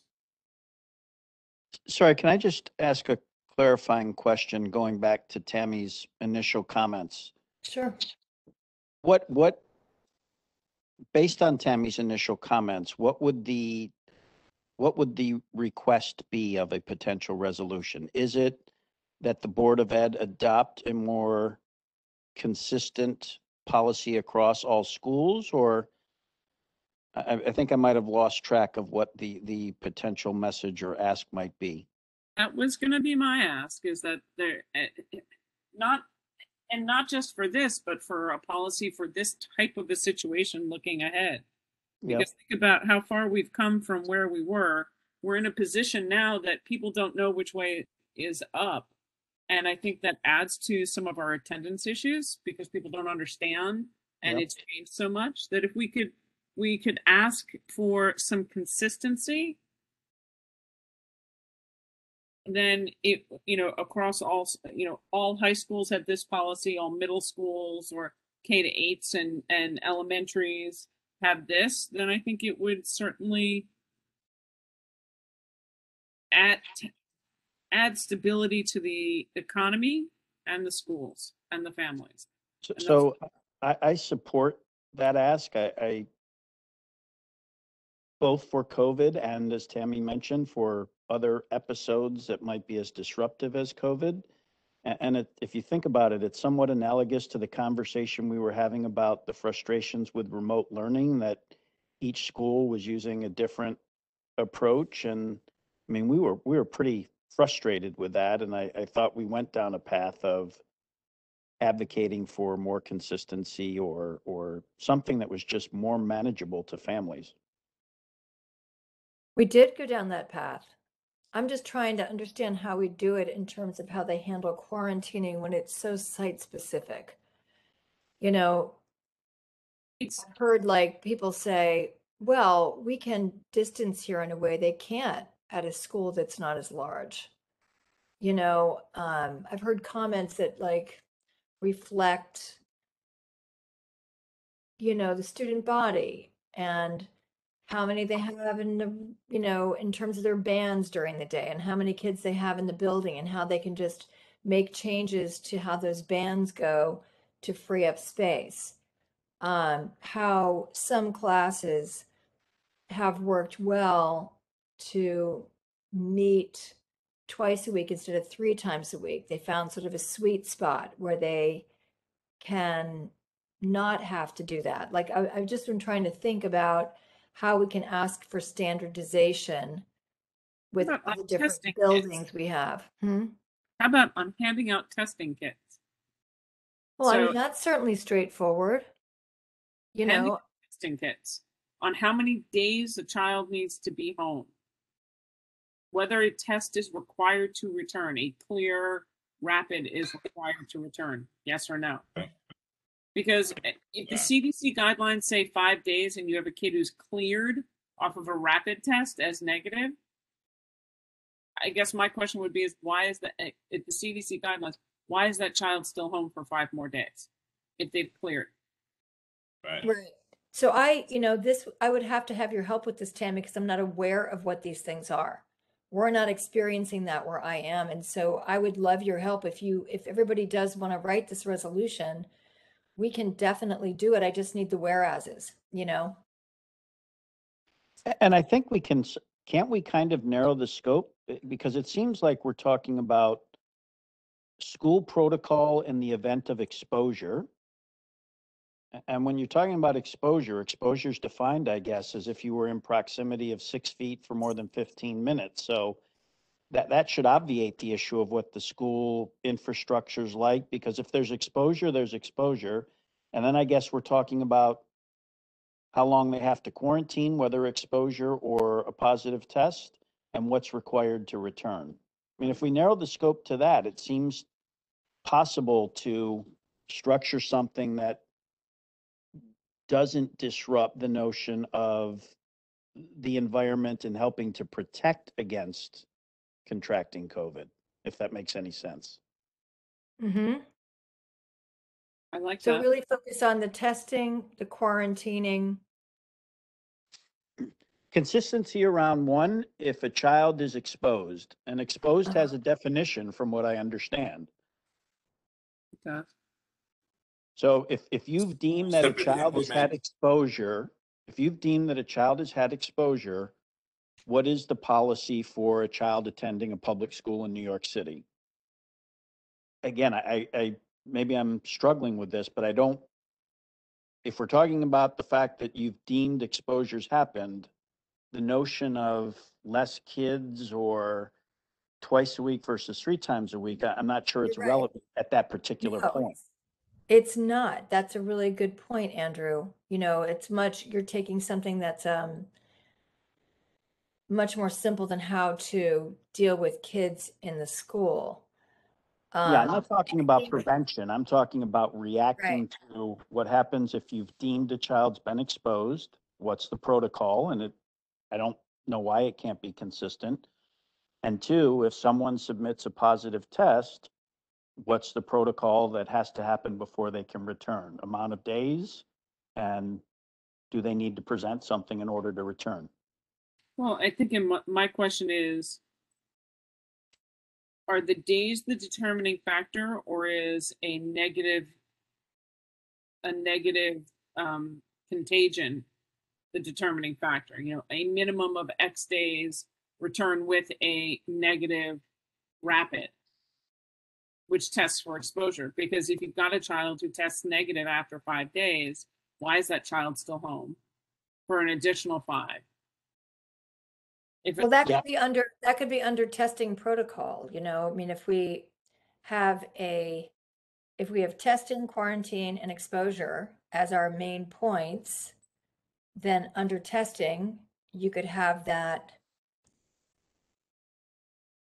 you know, specific, you know, narrow down the specifics of what the criteria are. Yep. You know, and say, you know, what is the determining factor? Because And it wasn't CDC guidelines this time. This time around, it's far beyond CDC guidelines. It's New York City guidelines. I think I would save us a lot of time and not go down this rabbit hole tonight. Well, I mean, if we are going to do it, we probably would want to do it now because we are going to peak. If It's people not. feel like things are unmanageable, There's so many inconsistencies with testing and exposure that we could do it. I mean, and also who's listening? That never stopped us before. You know, it's just, you know, the question of the way the schools have been doing it. If someone's in the same class or in the same activity and after school, and someone's got COVID, then the close contact sends everybody home. But they don't take into consideration the fact that, I mean, I can run 10 inconsistencies that in the lunchrooms of the schools, the kids are right on top of each other eating, and they don't send the whole lunchroom home for close contact. They don't know who's next to each other in the lunchrooms. And then in addition, the schools have said, or the DOE has said, oh, if you play basketball, you have to be vaccinated. But if you play something else or you're right on top of someone else, you don't have to be vaccinated, and show your vaccine card to the after school program. But you don't show it when they're playing basketball during the day school. It is very inconsistent, and Michelle could probably add. I was just going to call on Michelle. Hi. So I thought I could share a little perspective from a teacher who's had my class full quarantine 3 times, and now we're doing something new. So the guidance my principal has been sending out, I work at Spruce Street, and it's also the guidance on the DOE website that has been really helpful for me as an educator, is that if your child is exposed to COVID at school, they take a test on the first day. If that test is negative, they can come into the classroom the next day, and they can continue to attend school. However, they have to take a test on the 5th day after exposure. If that's positive, then they have to isolate for 10 days. So that's the guidance from the DOE, and I can also send that too, and what my principal has been doing. And personally, that's been really helpful because when the full class closes down, it's really hard to get anything done. And that's been really helpful in my school as well, to not have half of the population at home, half in school. And that's regardless of vaccination status based on my knowledge. I teach first grade, so it's kind of iffy on who is, fully vaccinated and fully not. Some are, 1 dose, some are 2. So that's the guidance my principal has been passing along, and it's been really clear and it's been That's really good, yeah. helpful. And she's also created a form where parents upload the results. And so the teachers don't have to deal with anything COVID related, which is different from December when we were all trying to go through emails and find out, things like that. So that's that was the DOE guidance that we got, and I can. Ask Michelle to come back, right? Yes, so You're just home for 10 days. So this is the guidance that my principal is sending out. I just sent the link, but they need to test on the 5th day. And if that result is negative, they continue to come in. They don't need to test again. If it's positive, they do have to quarantine for those 10 days. And his teachers were required to provide asynchronous work for them while they're at home. But that's my question. That's Yeah. that's my linchpin, because the CDC guidelines after an exposure are 5 days. 5 days. Not 10. DOE's is 10. Mm-hmm. And there's no test requirement to come back in. But if the child is home, let's say it's CDC 5 days, and you test and you are negative, why wouldn't we support having the child come back into the learning environment? Yeah, I totally agree. This is CDC on its own, and they're following CDC. I know this because we had friends that got stuck out of the country, and the parents had to quarantine 5 days, but the kids had to quarantine 10, and they asked the same question, and they were told just because. And that's where I'm getting at, is the burden. I have friends, the same thing, who came back, and the parents were very stressed because they had to figure out how to get childcare coverage for 5 days, even though, because they went back to work, they tested negative after 5 days, and then they had children who were still home. Right. So it Michelle, was is this on the DOE website, or is this something Spruce Street did on their own? No, it's DOE. Protocol. This is the DOE, and I sent a link in the So chat. there is a protocol then. There's Well, a but protocol for. is it guidance, or is it protocol to be followed by all schools? I know it's elementary schools. I don't, or K to 8. I don't know if it's high school. Jeff, do you remember? Michelle, I don't see it in the chat. Yeah, Michelle, could you try resending it to me privately, and then I could. Or and also email it to Jennifer so she could distribute it via email later. Did that go? Tammy, what's the question? Sounds What's like the there question? is a protocol, right? There is a protocol the DOE is putting out. Yes, it's the protocol that we just heard. Okay. So we're does we're questioning the 10-day incubation. Compared to CDC guidelines, yeah. So Well, the thing is that for teachers, we're just like Michelle. Both of our schools are following the same thing. And also, welcome to the community board and committee, Michelle. It's good to have another teacher here. So, second day exposure, 5th day, 2-day, 5-day. Administrators come into the classroom if they know someone is exposed. It's different than Michelle because I don't have all the same kids in the room all day. And so every kid who's been with someone who's been exposed is tracked, and they're all given kits. They're told what to do, and they communicate. Teachers can return after 5 days, like Tammy was saying, for adults like her and others in the work world of CDC. Teachers quarantine for 5. If they're non-symptomatic, they can return after 5. My point again that I said earlier was, with us hoping the spike might come and go, I don't know that getting the DOE under a new administration on the 11th day of January to change their entire set of policies is worth the time we're already spending talking about it, because I just think it's not going to happen, and he's not going to back down. And that's my strong belief about watching this mayor. the 5-day quarantine could be a game changer for people. Do you think we should be advocating simply for that? I think know- I think in February, if we're still going on like this, we should do exactly what you're saying and say, let's adults are 5 days, kids should be 5 days. Isn't there? These with no symptoms. I might have missed something just because I had to step out. But essential workers, don't they have to only get 5 days? Everybody's 5 days except for kids. So why kids should be 5 days if it's the same?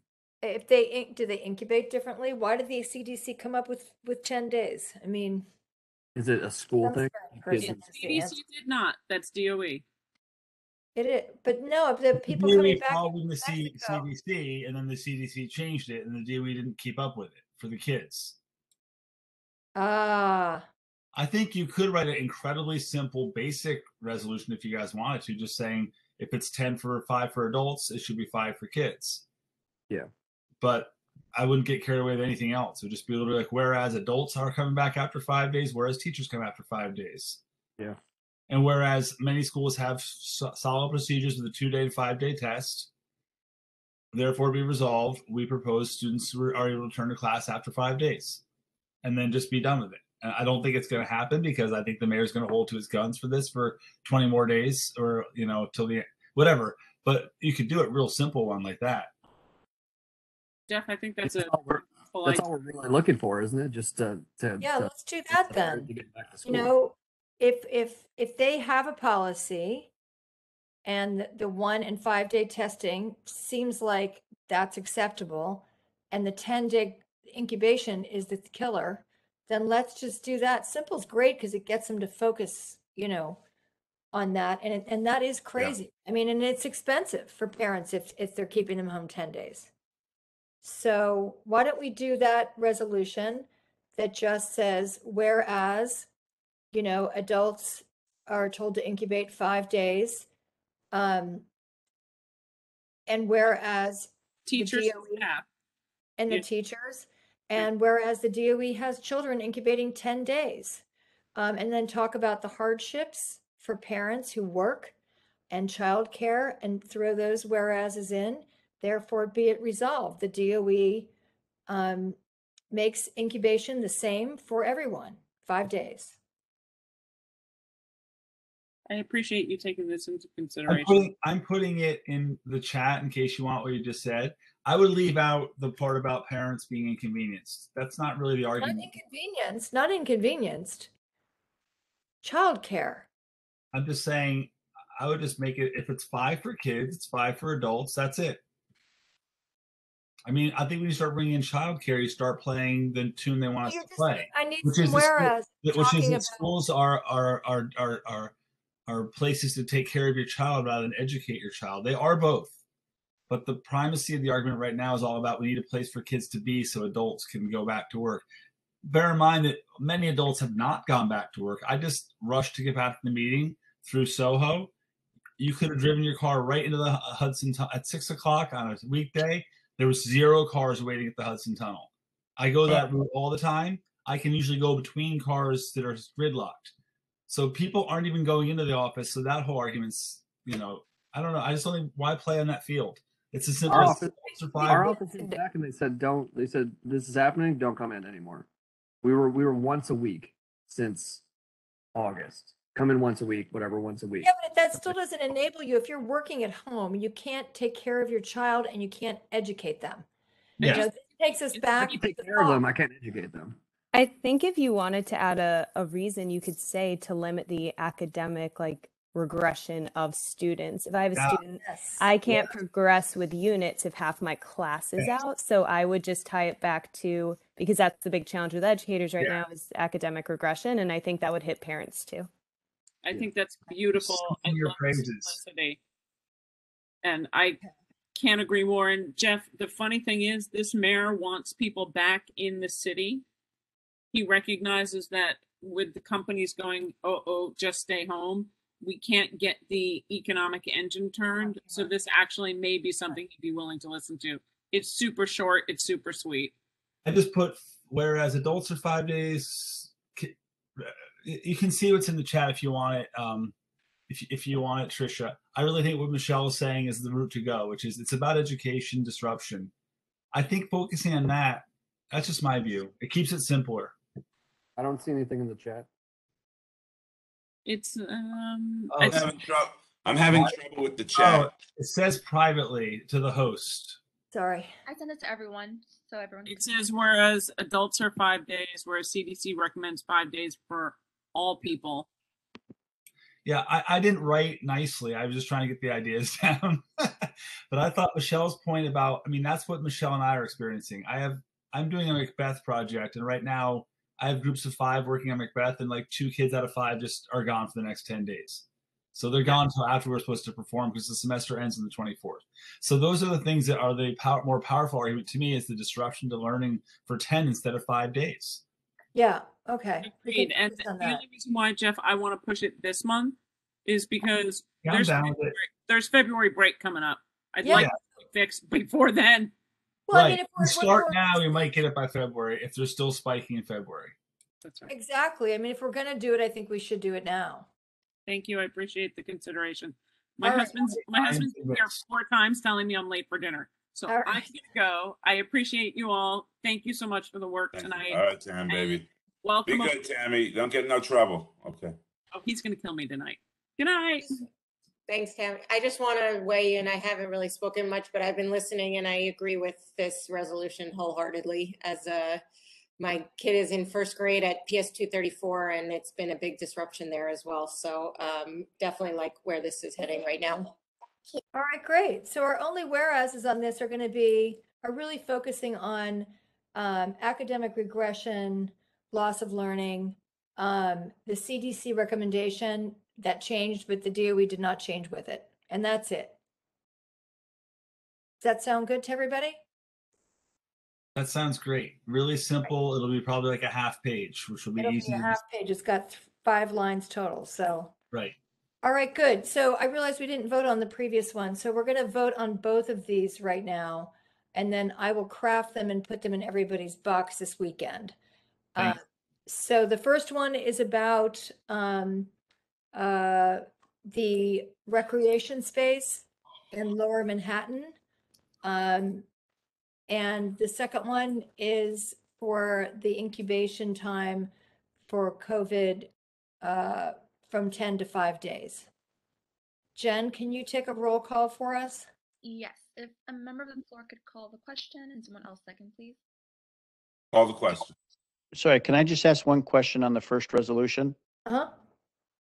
Are we specifically tying it to 5 World Trade? No, because it's recreation, right, Bob? Didn't you want to? Well, it depends how you finally write it. I would tie it to 5 World Trade and any other major development projects in Lower Manhattan. Okay. And with a focus on indoor. Yeah, I mean, that's what we're talking about now, indoor, right? Yeah, just if we don't stipulate indoor, it could be construed as more outdoor gives us- recreation If space. someone gives us a 60,000 square foot field, I'll take that too. Of course, but And recreation is the word you want to use, right, Bob? I don't know. I haven't thought. Yeah, recreation. Yes, recreation. We are referring to schools in the whereases, so there will be the context of Yeah. that kind of recreation. Yeah. We're talking about developments, which is going to then lead people to indoors. So we've covered the context in those two. Yeah. We just need to get on record and follow this up with all the major parties. I think, no, Andrew's got a good point, though. We really want to separate this from sitting on the grassy knoll, Yeah, for sure. Okay. So, Andrew, I'm going to make sure this keeps a very much an education, after school sports vibe to it.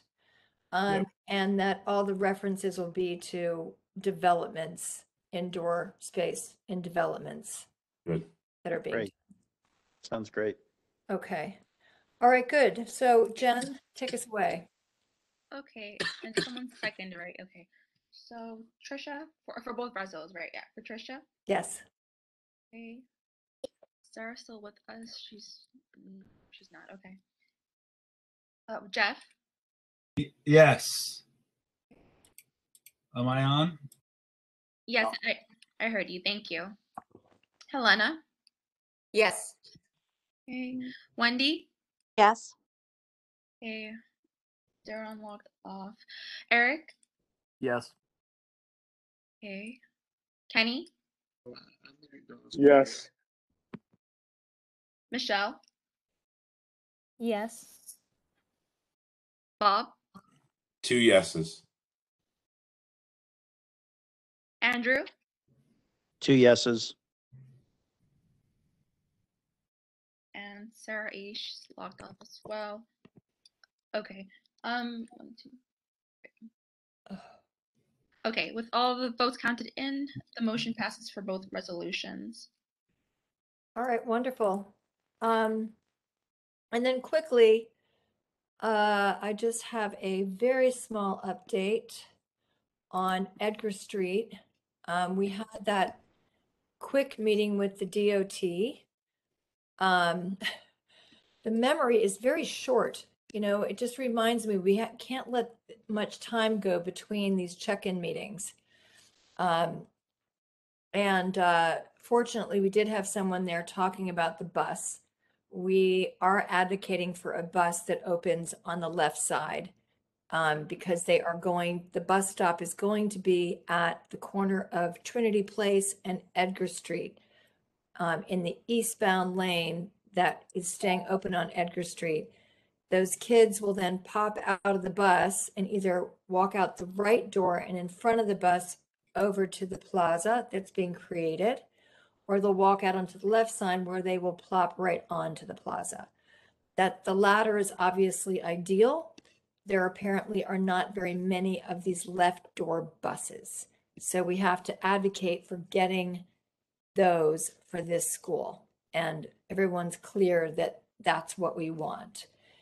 We can make it work with the right door bus now that we got the closed street, because at least they're not crossing an active lane of traffic. They are crossing in front of the bus onto an inactive street, which is good.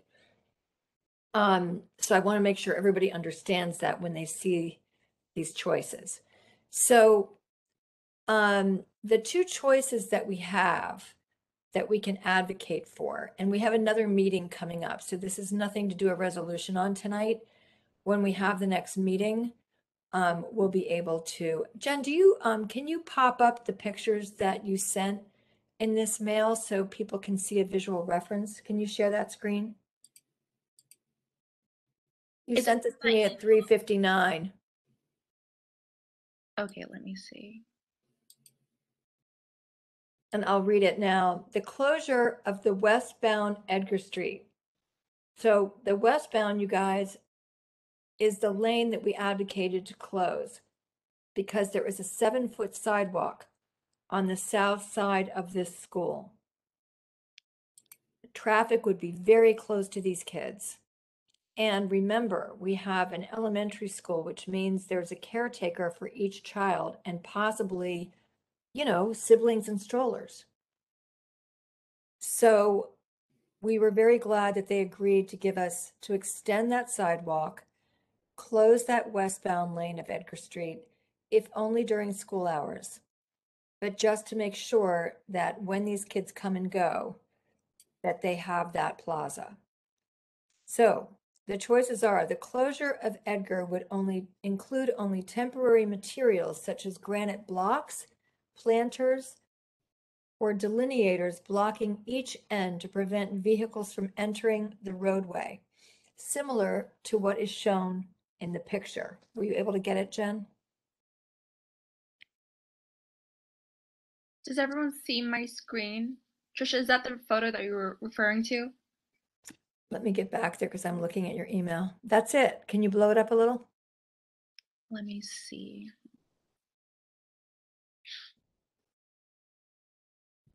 One second. Let's see.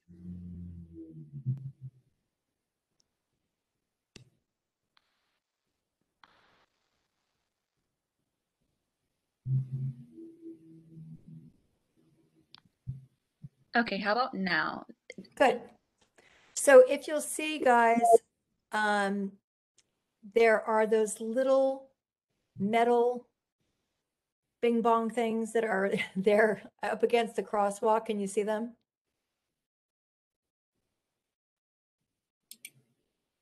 Those prevent cars from driving across that section. So that would be one option where we do something temporary like that. The other option is, make sure I've got all this. Yeah.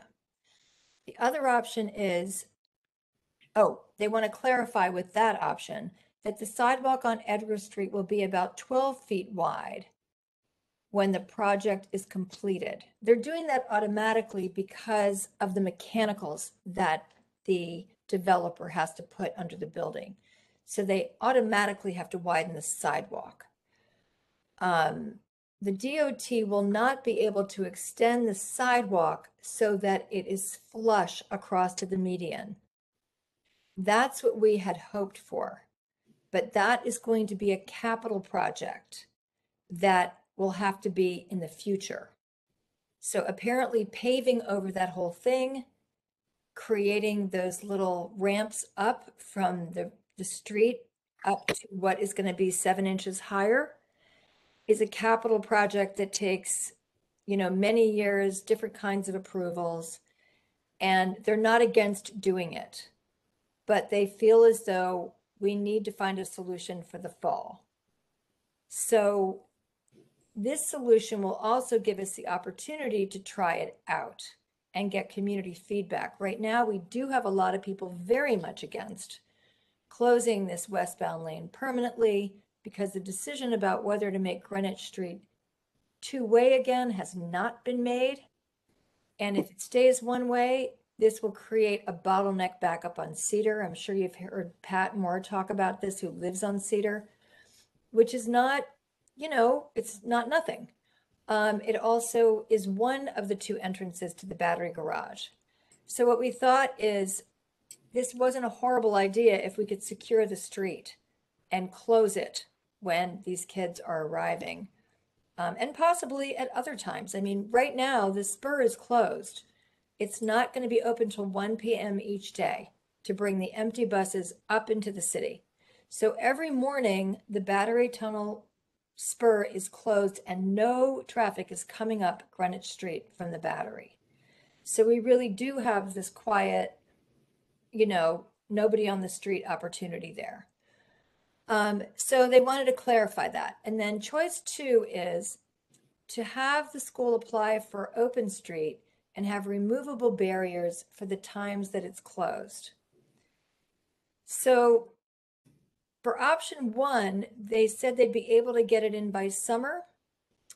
And for option 2, it would fall under an application for open street that the school would need to apply for by this spring to be able to make it in time. So I'm really pretty neutral here. These are both temporary, flexible solutions. And I wanted to bring it to you guys for some discussion to take back to the meeting that I'm going to have with them soon. I hope that was clear. Wouldn't it be good just to do something that they can handle alone and they're not depending on other approvals, just to, so it's a guarantee that it's done? And then the school could still apply for the open streets, but that in case the application gets lost or delayed or whatever, at least you have something. I would agree with that. I mean, I don't think they're mutually exclusive. Yeah, I think you should say yes to both. I would say, you know, in DOT language, you would say option 1 is a slam dunk. So we're going to say proceed. We're going to also tell the school to apply for open streets. And if it gets back in time, we can go with that option because it'll give them more control. I mean, that's certainly a possibility. And I can't see why they would not agree to it.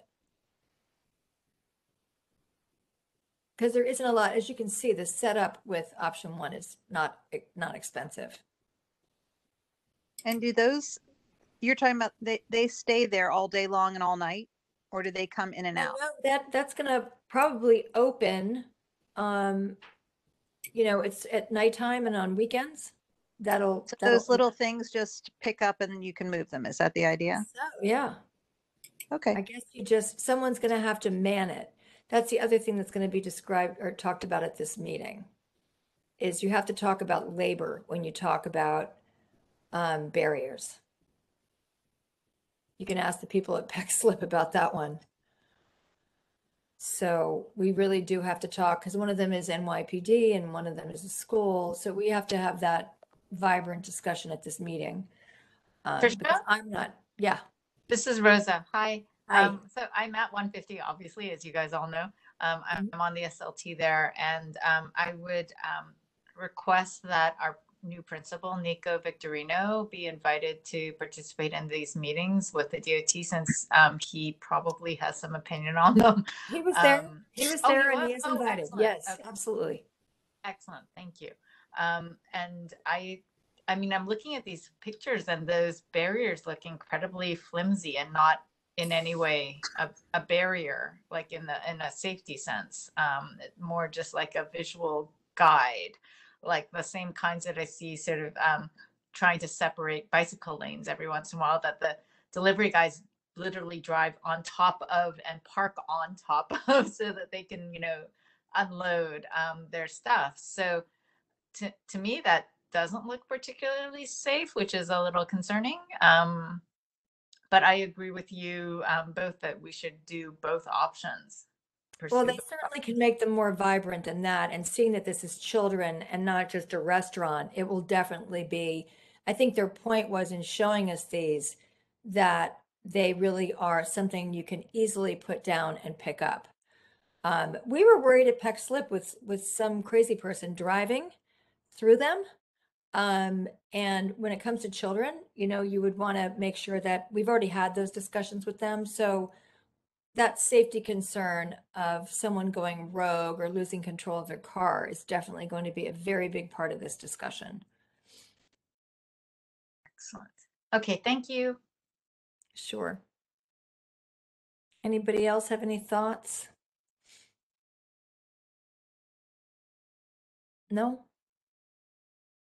All right, great. And if something does come up, it's not going to be for the next week or so. So feel free to shoot me an email. I'll be gathering ideas for this on my own between now and then, and taking the consult of people who have done this before, so that we make sure and consider all points of view as we go to, secure this space for the school. And that is everything. So if there are no new business, nobody has anything different to say, we can adjourn. All right. Bye, everybody. Thanks, Tricia. Bye, everybody. Everyone, have a great night. Thank you. Night. Good night. Good night, everybody. And everyone, I'll stop the recording, Trisha.